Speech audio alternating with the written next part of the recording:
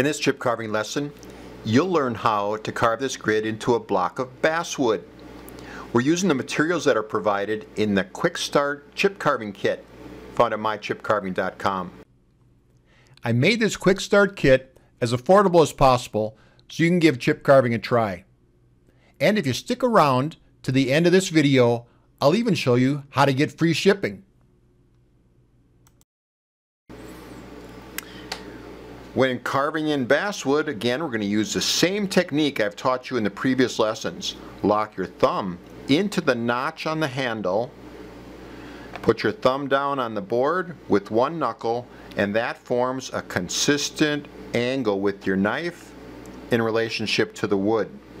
Also, it's safe carving. You can't cut this hand, and when you keep your free hand out of the way, there's no way you're going to get cut. This piece of basswood, the grain runs in this direction, up and down. You can see some light streaks. All right, you can see a little easier on the back, not too much because it's a nice tight piece of basswood, but it runs in this direction. We're going to start by carving the outside lines around the grid.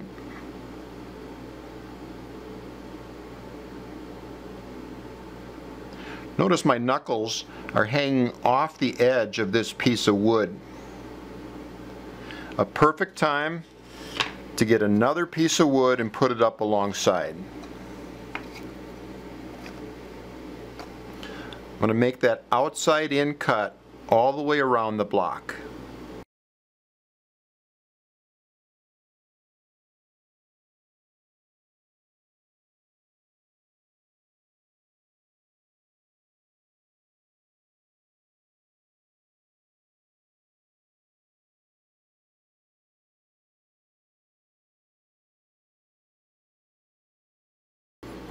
And we're going to remove these, again removing the with the grain chip first.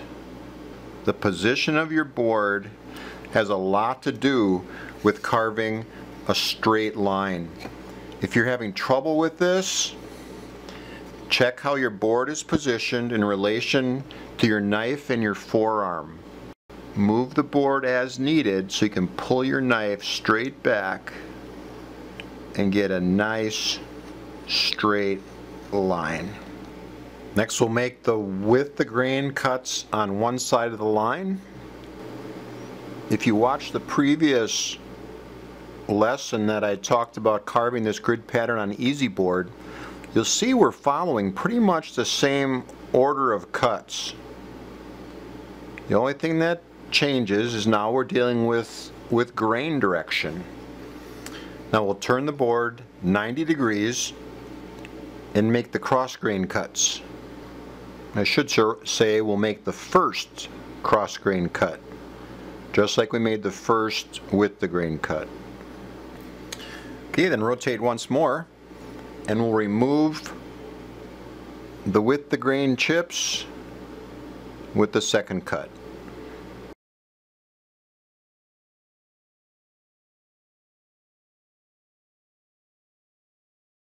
When removing these three-corner chips inside each square of the grid, we run to a little different order of cuts than we did on Easy Board because there are areas that are weak and are prone to chip out, right along here and right along here.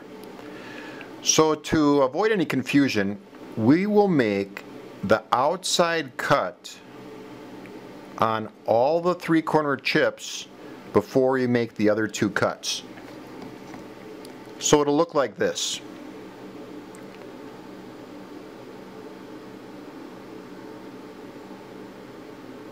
First cut, and I'll make all of the first cuts around the square.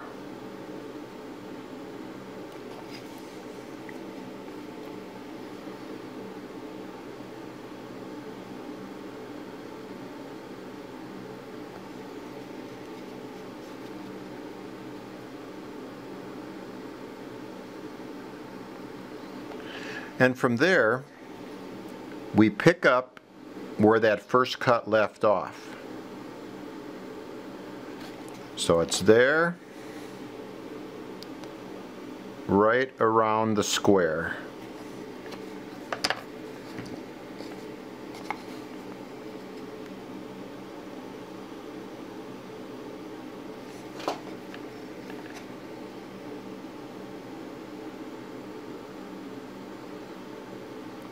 And then we'll remove the chips with the final third cut.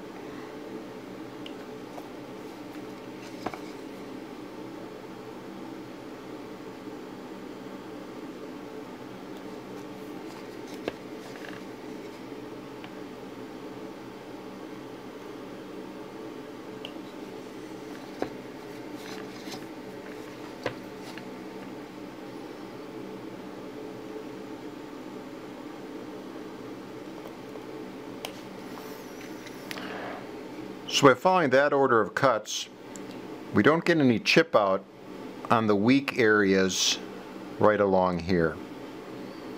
Okay, so follow that order of cuts, make the outside cuts first, and then follow up from there on every square inside this grid.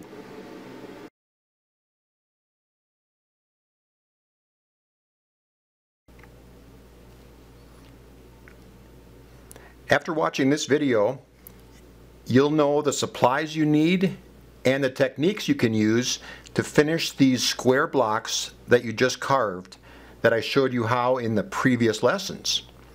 Alright, we're going to start with the easy board squares. Okay, these are the high density urethane. They were this tan color to begin with. The first step is to spray the entire piece whatever color you like. I really like the Rust-Oleum 2X Ultra Cover product because not only does it cover well, but there are almost an unlimited number of colors that you can choose from. Alright, I selected the satin straw flower for both of these items.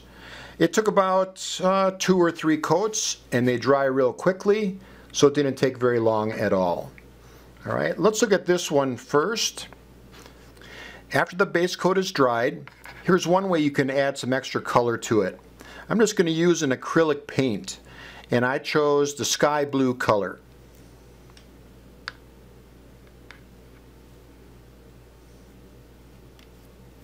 Have a rag handy. The thinner the better, something that you can wrap it around your finger real tightly, because that's what we're going to use to wipe off the surface. So if we just brush inside the recesses that you carved away and wipe off the surface, you can get some real nice looking pieces in whatever color scheme you want.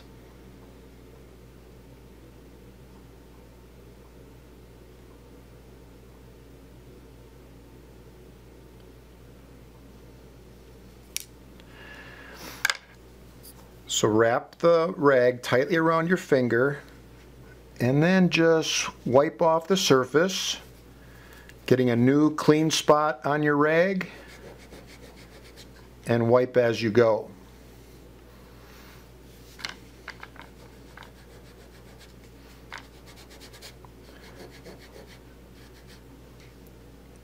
Have a little water handy to dampen the rag, and that'll help remove some of the excess that gets on the surface.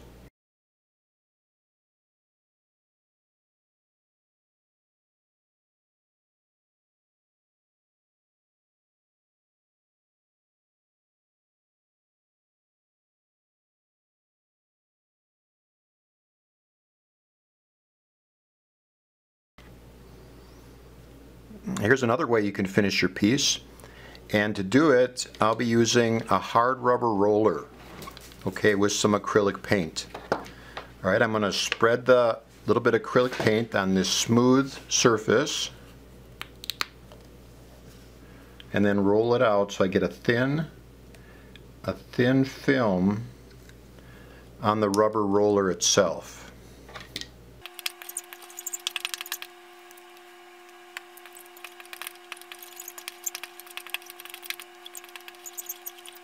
Now we'll take this and we're going to roll the surface. So we're going to apply the color on the top, and leave the sprayed color in the recesses. And that's the reason you want this to be a hard rubber roller, so that it doesn't, so that the paint just stays on the surface and not down inside the recesses. This is just a metallic acrylic paint that I'm using. You can find these in the hobby store. Now, depending on how dark you want it, you can let this dry and apply a second coat, or if you like it that way, you can just leave it. And here's how to finish your basswood squares. The first step is to remove any leftover pattern lines, and I suggest you do that with a Tombow sand eraser. Using a sand eraser prevents any sharp ridges you carved from getting flattened off. Now in this case, we don't have any flat ridges on the carvings with these two patterns, so you can sand them off and not run into any trouble. After you've sanded off all the pattern lines, use a vacuum cleaner and vacuum off all the dust and spray on 3 or 4 coats of clear matte acrylic. Again, this is a Rust-Oleum product.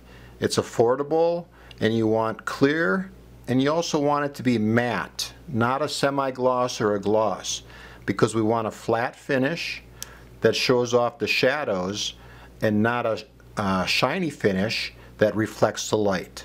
Okay, clear matte acrylic. I've sprayed a few coats on these pieces, and you can call that good.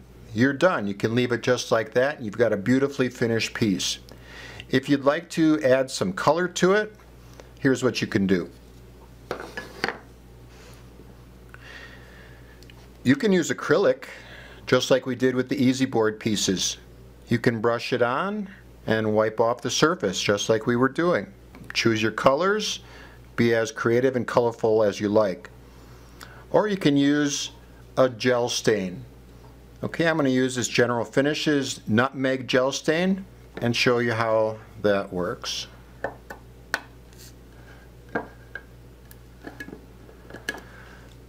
Gel stains are thicker than a regular oil-based stain, and they dry on the surface.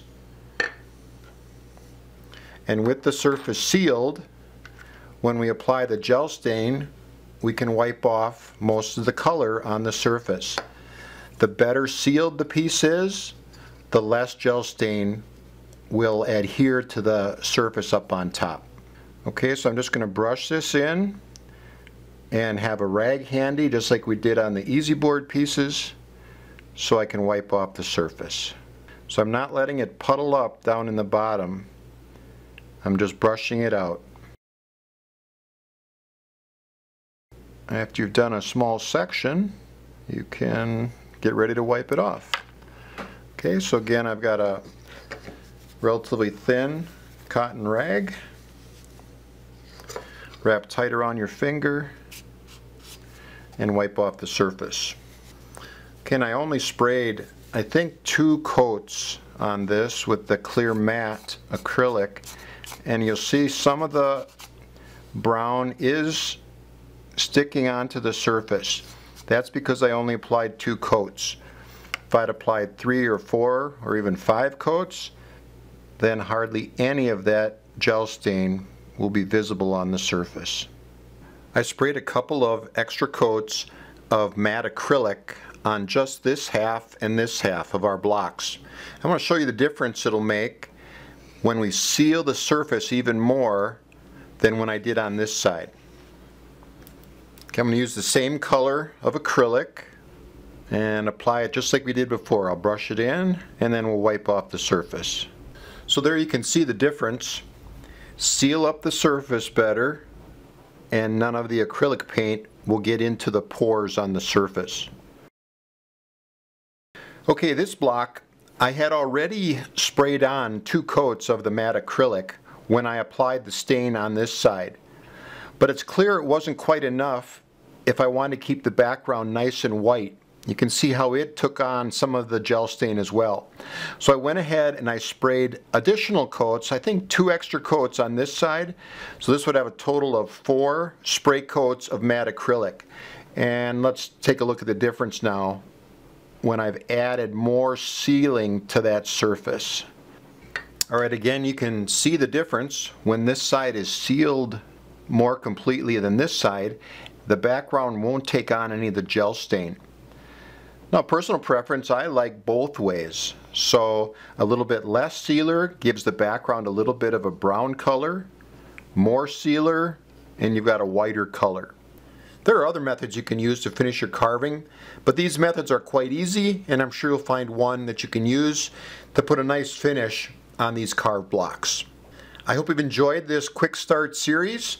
Hope you've learned the basics of how to get started with chip carving, and I'd invite you to visit mychipcarving.com for more lessons, courses, and patterns that you can use to keep going with your chip carving.